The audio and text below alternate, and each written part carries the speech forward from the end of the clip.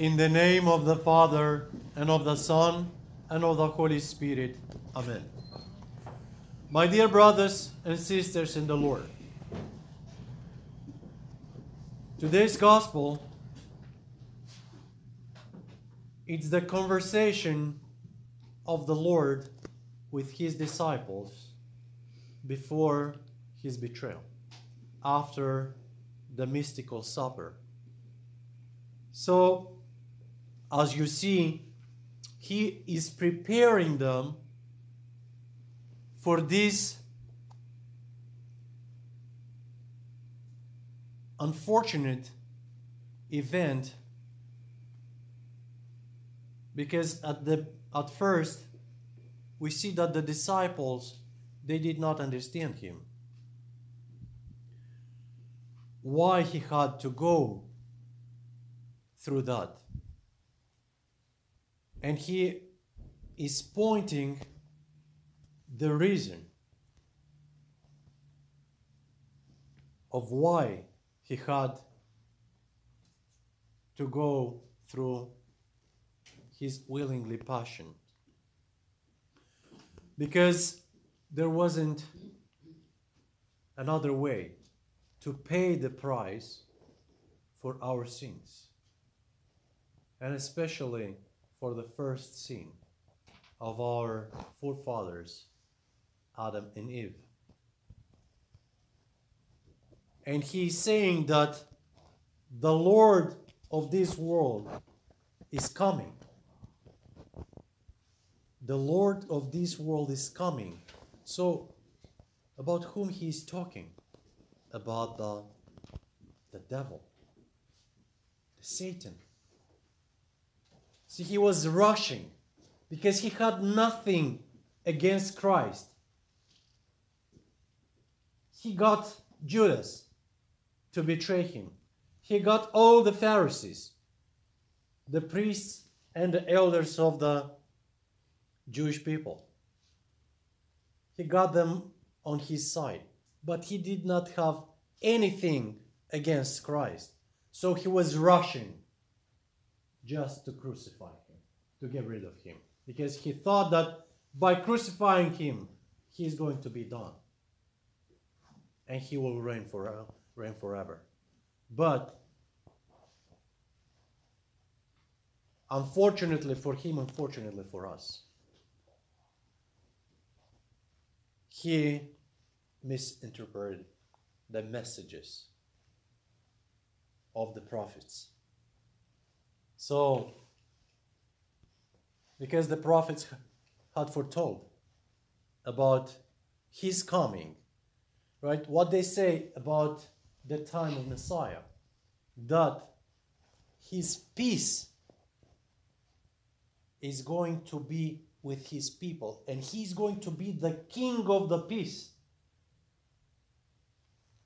But again, they misunderstood the message because they were waiting for an earthly king, as they were under the Roman Empire, under their occupation.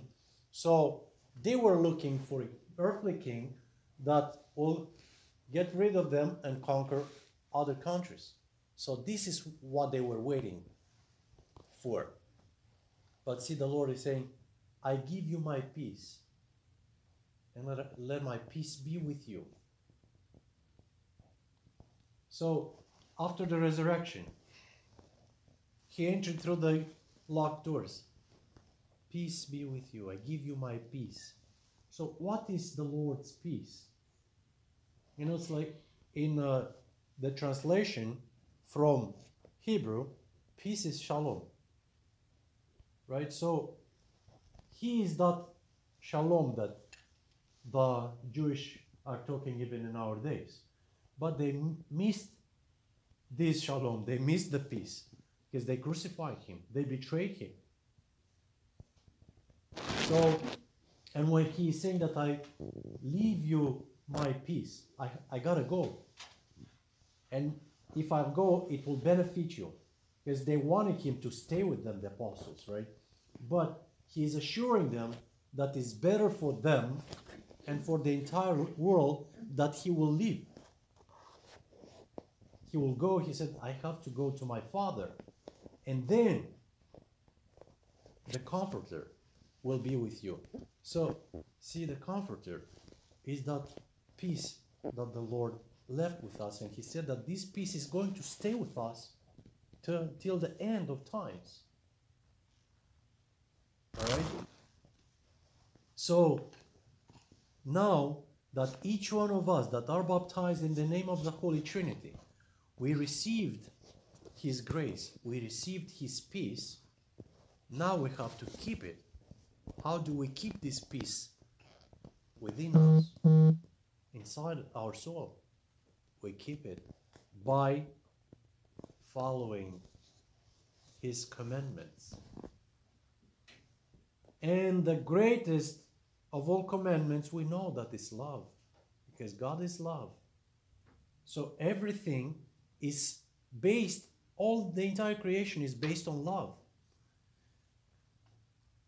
And the salvation is an act of love. His crucifixion, His sacrifice, is an act of love towards His creation. And His commandments is an act of love for us. Because He couldn't accept our body.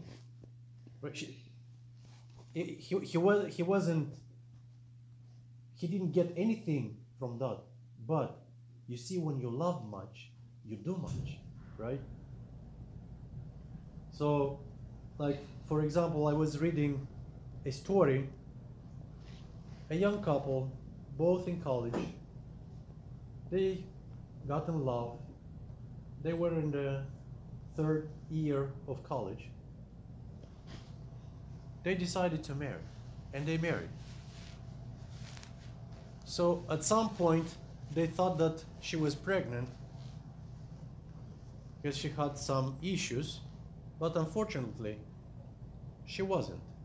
And they were happy at the moment that because they thought, what we're going to do now, third year, we have one more year, but they graduated, they moved on in life, and they couldn't have children. And when they got to the doctor, after years, sadly, they told them that she has cancer and soon she's going to die. So they went to different doctors to get the second and third and fourth and fifth and 10th opinion. And one of the doctors told them, instead of running from doctor to doctor to hear what you want to hear, you should have started the process of chemo and whatever. So they started very, very late, so she was pretty much like almost more dead than alive. And the doctors said, we don't understand how you're still alive. You should have been dead a long time ago. But you are still living. Said, we cannot keep you longer in the hospital, so you have to go home. Now her husband came to pick her up from the hospital. And he came to pick her up with a car, which she had no idea that he had a car. We never had a car. So when he was driving, he didn't say anything, he just was driving. And she saw that they're not going home, and she asked him where we're going. And he didn't answer. Well, she thought that he is going to leave her some house for people in the last stage, to die there. But he just drove in the forest, and he took her and left in the forest to die there. So And she said, why you're doing this? I said, don't you understand that your place is taken a long time ago? I no longer need you.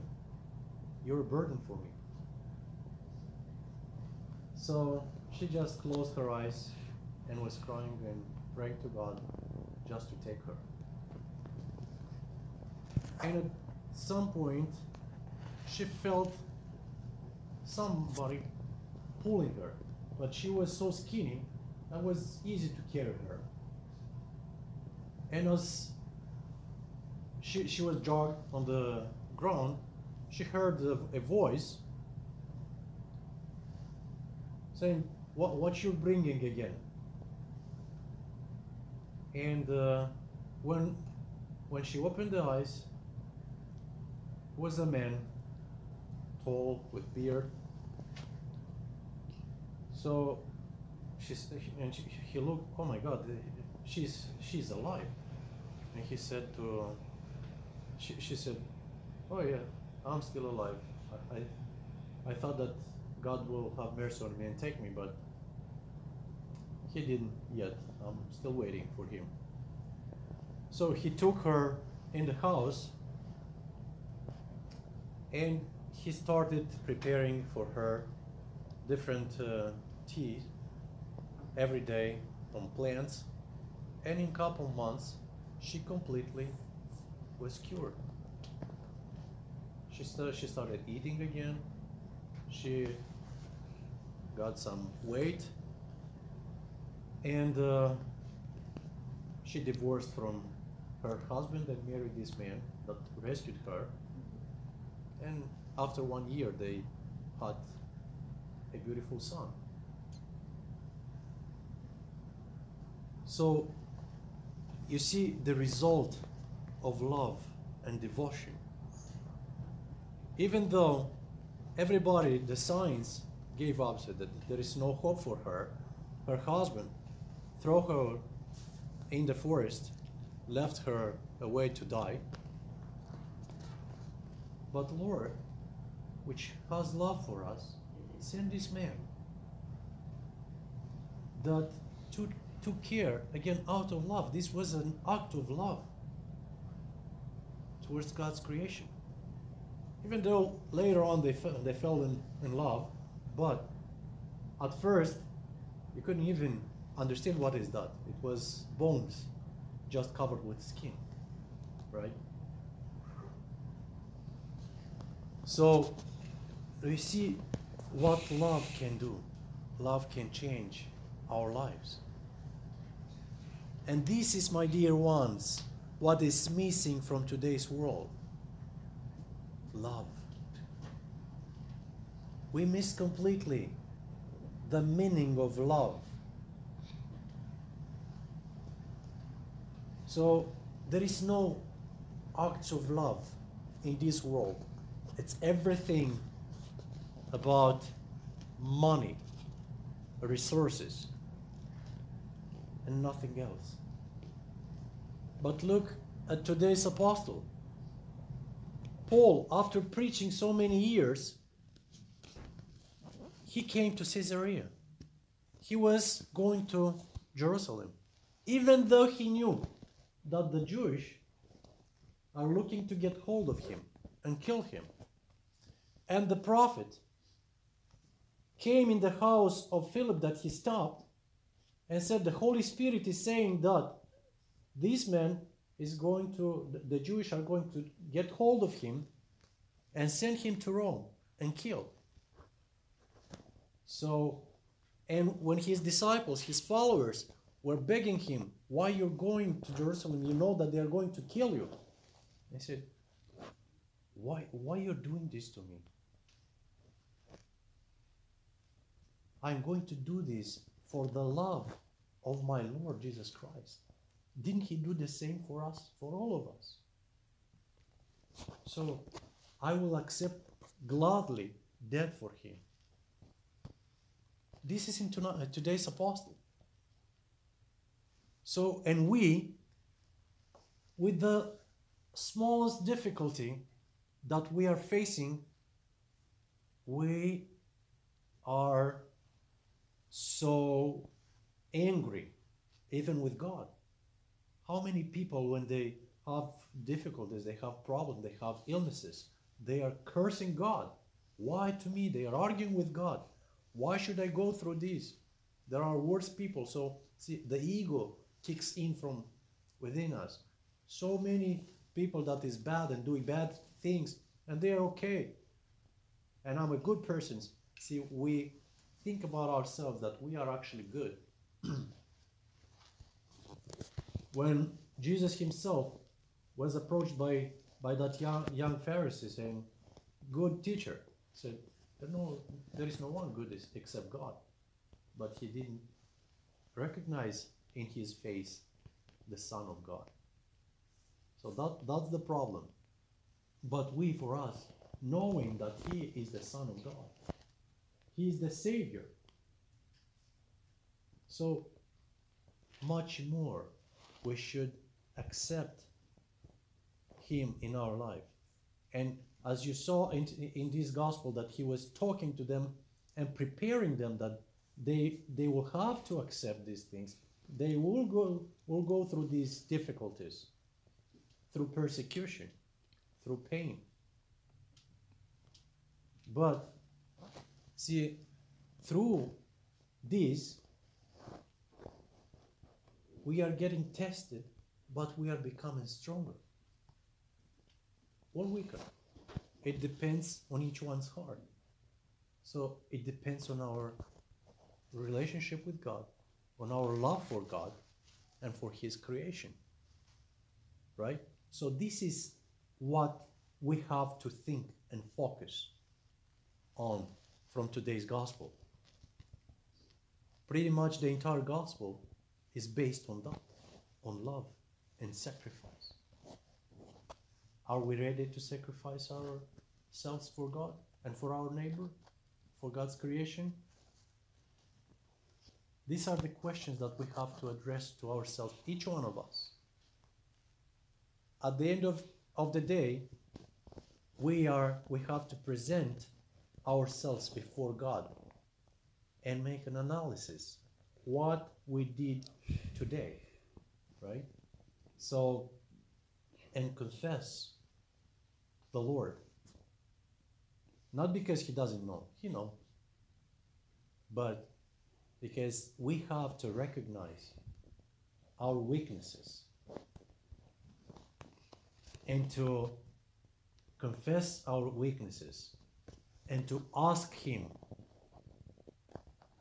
to stay on our side and to give us strength and to lead us as he did in today's gospel with his disciples.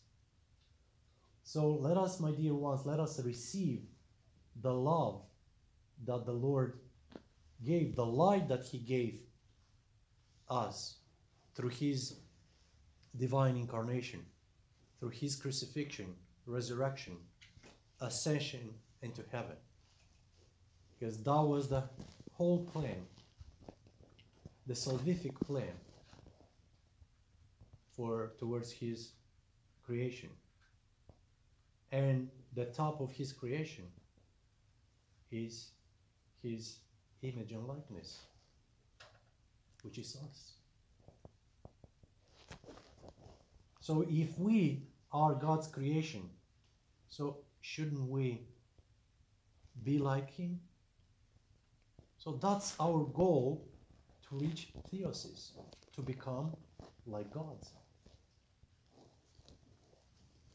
So the result of his divine incarnation should be our theosis.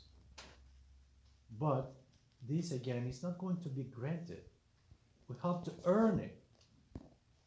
We have to work towards it. Okay? As I said other times, you want to become a doctor or a scientist or an engineer, you have to earn that degree, right? Nobody's going to grant it to you because you have beautiful eyes or face or whatever. No, you have to earn it. You have to work hard. So the same thing here. We have to work hard towards our salvation, to earn life eternal, to earn this salvation. So let us follow Christ and pray and beg Him and the Theotokos and all the saints to intercede for us, to support us, to help us to earn life eternal. Amen. God bless you all.